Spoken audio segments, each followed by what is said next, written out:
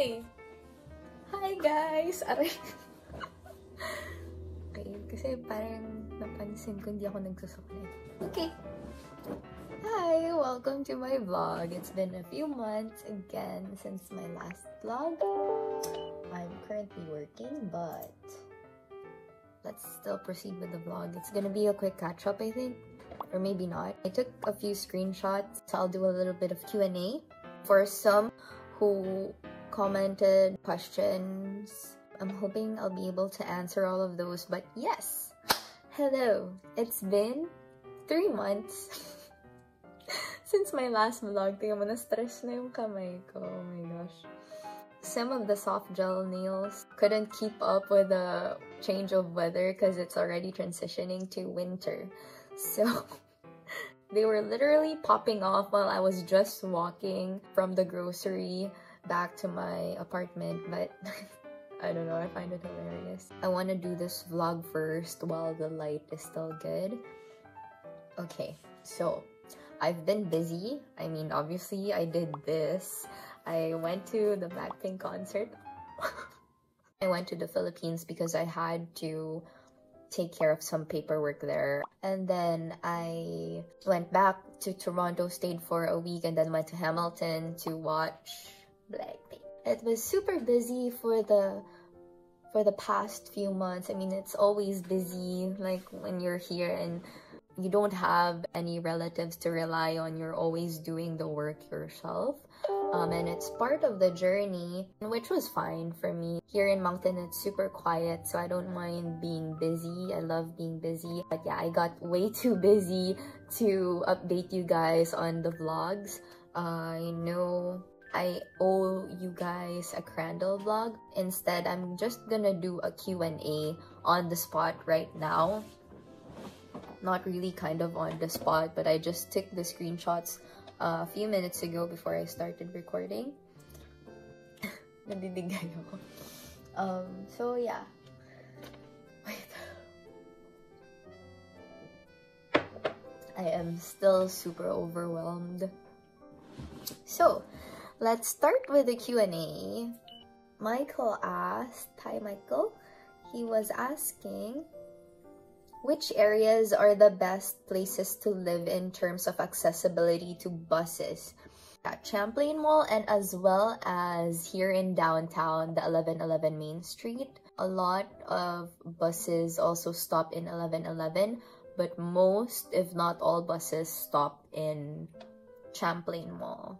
And how are your classes in Crandall? My classes last year in Crandall were good. I mean, I feel like it was very practical. That's why I liked it, and that's the same reason why I chose it. There was only one challenge for me. I have to admit, since you're back to being a student, you also experience the whole student life from like good to bad. You experience everything. I had classmates, like, no offense, I had some classmates who are just, I mean, we know it's like a stepping stone to Canada pathway, but there are some people who would, what is that term?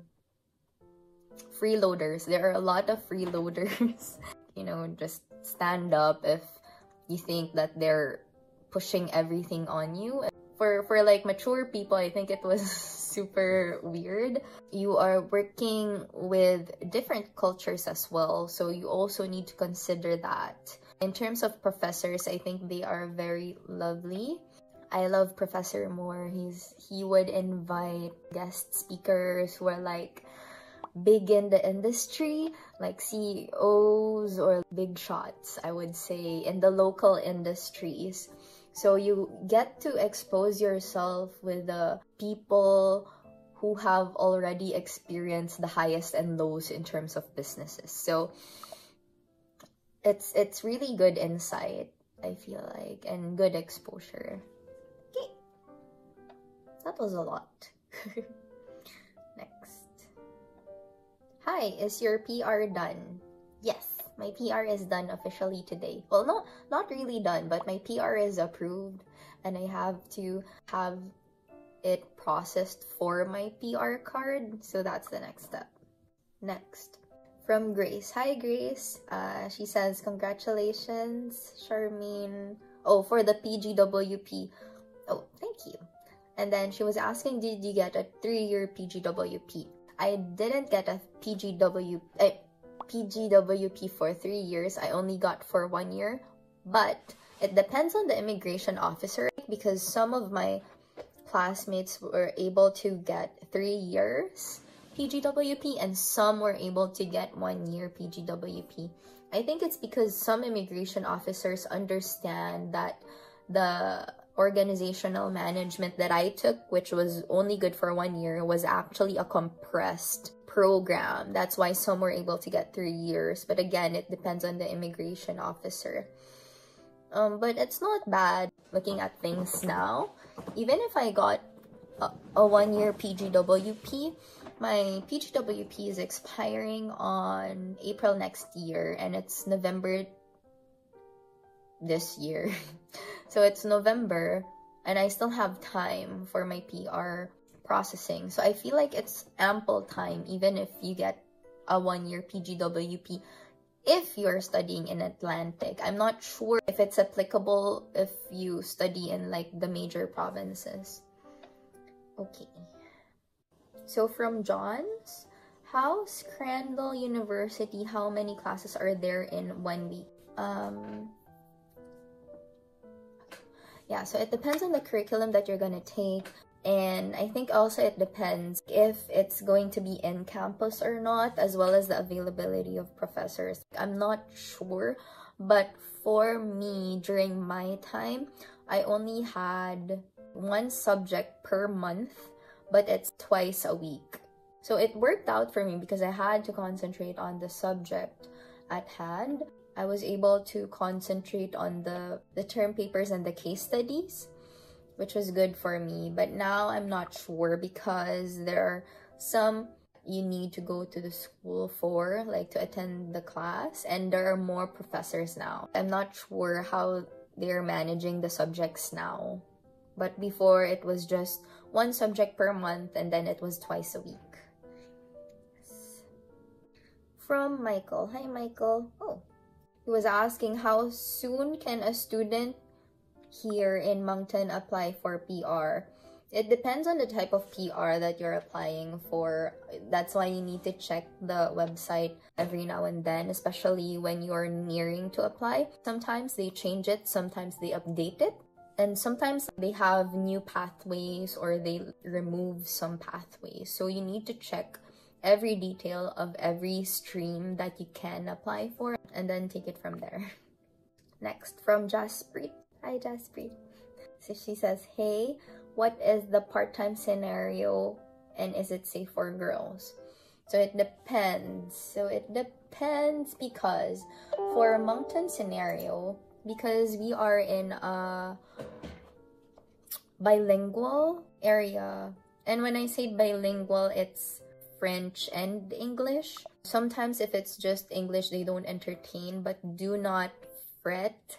What's good for international students is the most typical, like grocery or fast food. So they entertain international students for those types. What else? Personally, when I was working part-time, I worked in CDS. They're the company who gives out the free samples in Costco, and which was again super beneficial for me at that time, because during my time it was the height of pandemic, and so you weren't allowed to give out samples. It was easier, it was more of word of mouth, and it was more of me trying to draft my term papers. But anyway, what else? I have a classmate who worked as a CSR, but again, it's hit or miss, because for customer service representatives, they usually accept bilingual again, like French and English. If you have experience for CSR, the better. What else? It's mostly blue-collar jobs, really. Don't lose hope. There are a lot of jobs here. Just don't be afraid to explore, even if it's not from your industry. I work in a banking industry, so I'm an investment banker and I'm also a pastry chef, but I still chose, I guess, a job that's far from my background. I would say that you shouldn't be picky about it because you're new here. You're still adapting to the environment here. They don't know your capabilities even if you put it on your resume. So you need to be open-minded about other opportunities. And is it safe for girls? It's safe up to a certain point. There are some people who scared me. There are some being aggressive. But I feel like it's normal wherever you go. There are people like that. I would say just be kind to people and they'll be kind to you. Just be observant with your surroundings. You still need to be careful. I need to share this because I've personally experienced this, but of course this isn't applicable to everyone, right? Mostly locals are nice. At the same time, you experience some kind of racism, but that's normal everywhere. There are also some locals who take advantage of international students. You need to be careful with your actions. Okay. Michi said, hi Michi.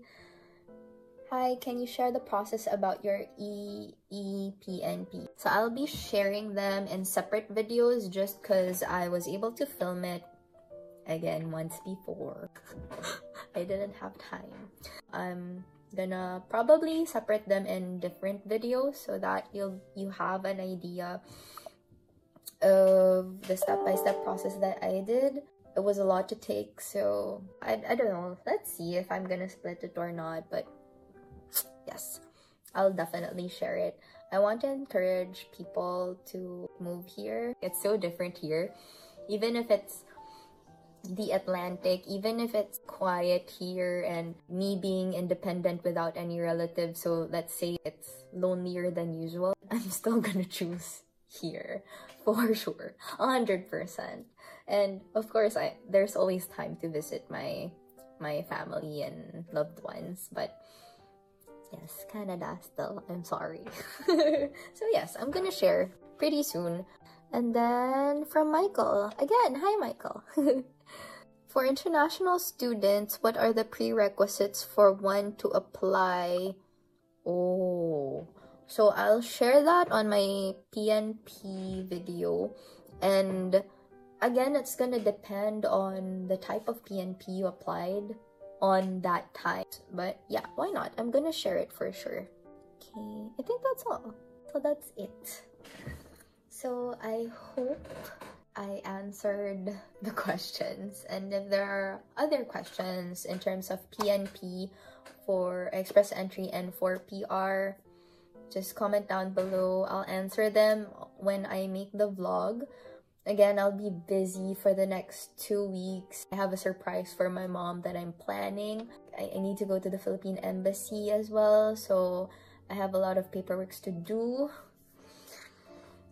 And I also need to do the PR card processing thing. So yeah, it's gonna be a lot again for the next few weeks. So I hope that I'll be able to start the PNP vlog. So that's gonna be definitely the first. Again, I'm not sure if I'll be able to do Crandall videos anymore just because I don't think it's feasible anymore. There are changes, so I feel like my experience would be different from what you'll be experiencing, but definitely a good experience in Crandall. Their staff are very welcoming. And just one thing, I've been hearing news like from people working here that some Crandall students, they're very rude in terms of looking for work. Because they've already stepped into Canada, that they can boss people around. If you have contacts, it's great, but don't expect people to do things for you and be rude about it. You know what I mean? And I think that's not good work ethics, or rather proper etiquette when you want to find work, especially when you need to find work, right? So yeah, just be eager, humble, and be initiative in terms of like looking for work if you need work. Yeah, that's something to really be alarmed about. I'm embarrassed as an alumni. I was never like that, but knowing people from the same school are acting like that, it's kind of embarrassing. It's something to take note of. So yeah, that's it. I hope you guys learned something, I think. This was super impromptu and super random, but yeah. Again, for any questions, put it on the comment section below. Please like, share, and subscribe, and I'll see you guys on my next vlog. 안녕히 계세요. sayonara. Bye-bye. 再见. Bakit ganyan? Why is the lighting like that? That's so creepy.